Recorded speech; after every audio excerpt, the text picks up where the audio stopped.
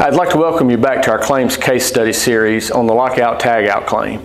The claim that we're discussing in this particular series is related to improper usage of lockout tagout procedures.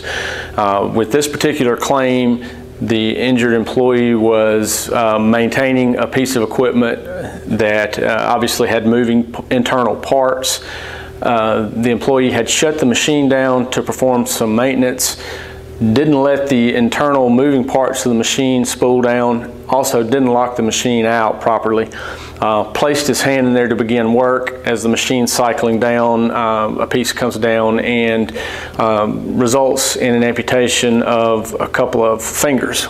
So again, with this particular lockout tagout related claim, we had those issues where the employee didn't let the machine spool down, didn't use proper lockout tagout procedures, places his hand in there amongst moving parts, and we have an amputation. I hope you'll stay tuned for the next video as Kyle Mask is going to talk to you a little bit about the financial implications of this lockout tagout claim.